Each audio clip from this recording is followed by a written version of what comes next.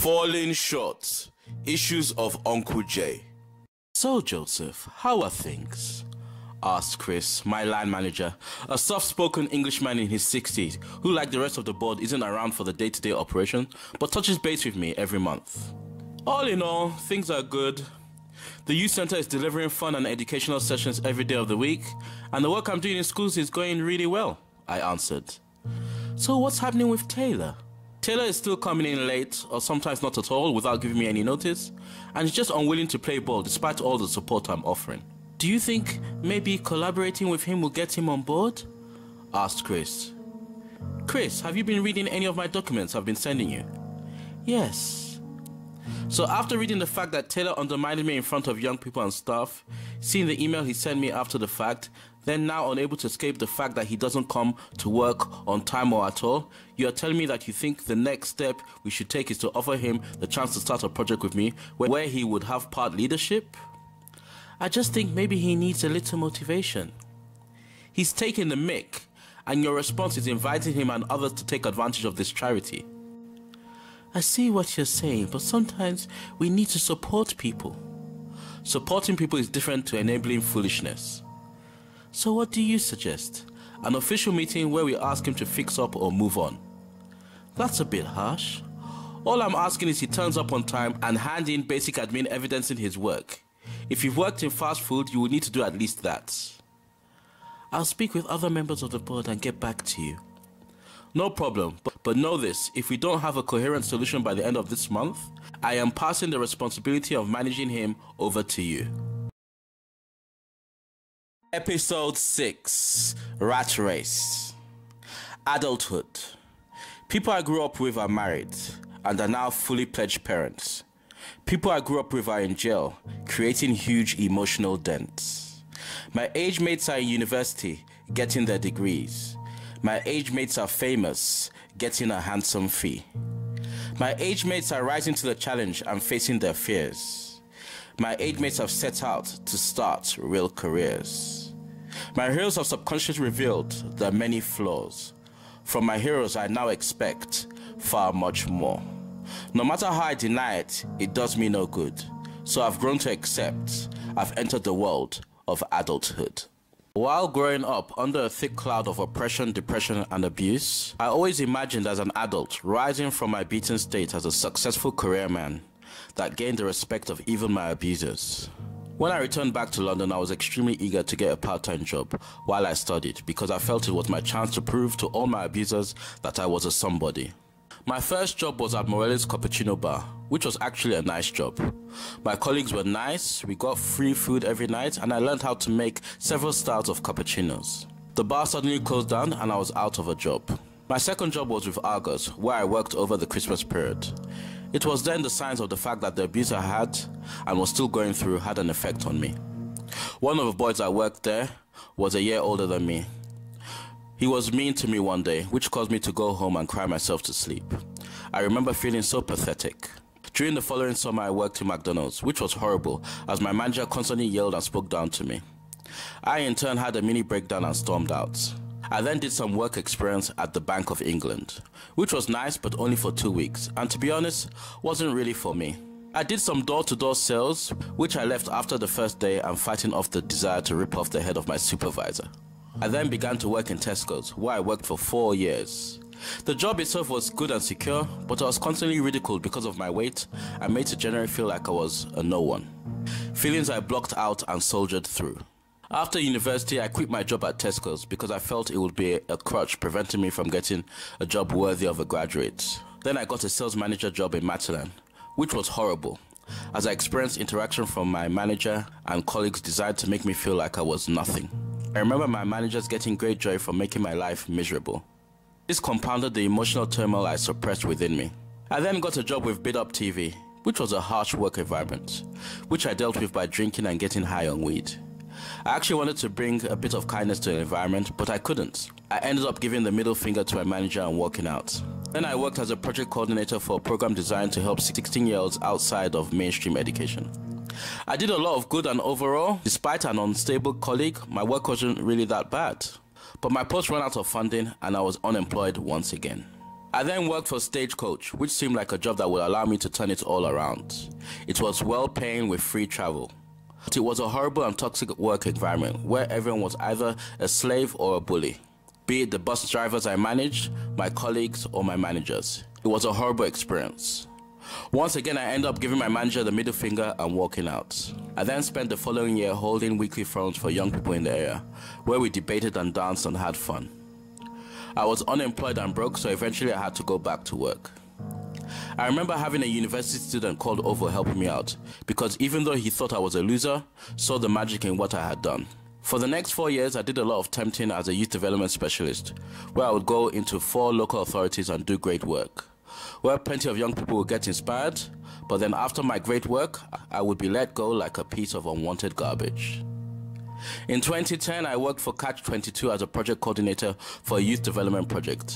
Again, doing great work that inspired young people and adults, but once again, I was harassed and ill-treated by a manager who found me threatening. The project ran out of funding and I took a year out to do some martial arts competitions, during which time I adopted 2 teenage boys. In 2013, I began working for a Christian charity that was designed to team up with churches to provide alternative education for troubled teens. Again, did some good work, but was constantly being backstabbed by Christian colleagues who would pray with me every morning.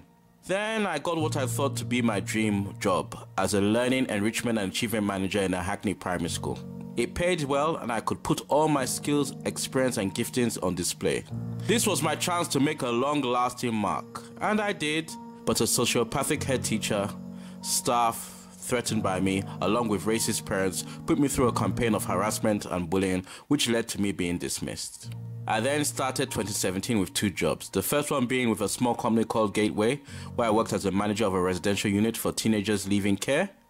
My manager's desire to undermine me and create an impossible work environment led to me resigning and focusing on my second job as a regional development manager for the National Osteoporosis Society, where I lasted 9 months because, simply put, I didn't fit into an environment that was both racist and sexist against male, fake and generally uninteresting.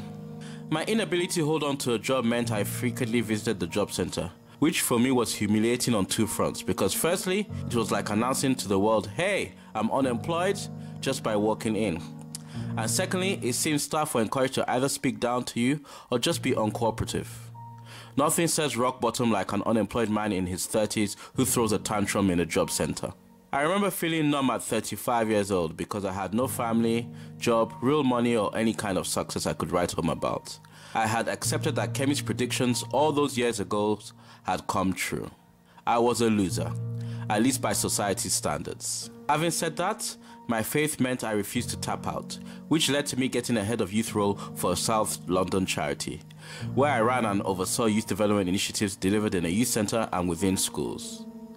The board were very small-minded and were constantly undermining me, so after another year of great work, I found myself moving on to an organisation that on paper seemed to be on the same page as I, but in real time ended up being incredibly racist, so after 3 months, I left with a tribunal war between me and them pending. I then found myself once again adding value to projects dedicated to young people in care. The funny thing about my career is that in between jobs, I would do short-term youth projects for little to no money. I would be extremely appreciated for the work I did, not only by the young people, but also by staff. It always broke my heart when I had to leave those jobs for practical reasons, but I always left inspired and encouraged by the fact that my calling to pastor, teach and inspire people was rock solid, regardless of who desires to hate and sabotage me.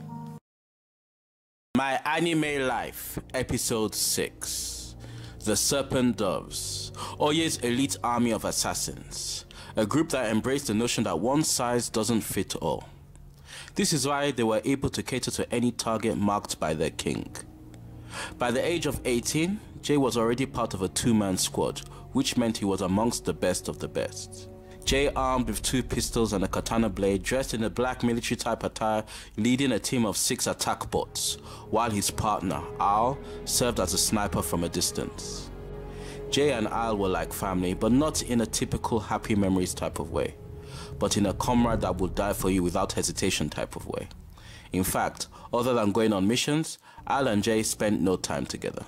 Like Jay, Al was a skilled and proven assassin, and for him, killing was as natural as breathing. Jay, however, had an appreciation for life, which was unnatural for a stone-cold killer. This is why he would always stand before his target unarmed, creating a moment that for him would reveal the true evil that resided in them. Every time Jay did this, the target in question would relentlessly attempt to take his life, forcing the assassin to utilize his training to complete the mission. This was the nature of every mission until the night before everything changed. Like every mission before, assassins had positioned themselves around the target's location, which in this case was a castle in the middle of a privately owned island. Jay's team of attack bots took out all manner of security, swiftly and clinically, before Jay finally presented himself unarmed before his target, who wasn't a highly skilled warrior of any kind, or some kind of low-life armed to the teeth. "This can't be right," said Jay into his headset as he stood before an 80-year-old girl who was frozen with fear. Al, recognizing Jay's hesitation, shot the girl in the head from his position. After the mission, Jay found himself in a bar staring into nothing. He had always been uncomfortable with the only identity he had truly embraced, but tonight he could no longer justify what he had sworn his allegiance to. "A man like you who can't afford to dull his senses for even a second can only live vicariously through drunkards by mere observation," said a smartly dressed oriental-looking man who looked like he was between 80 and 90 years old. Jay in turn didn't even acknowledge the man. "This is a special herb that when taken in any form will give you the escape you seek, as well as enhance you, which could be handy in your line of work," said the old man, placing a brown parcel on the table. Jay continued to ignore the man, who in turn walked away.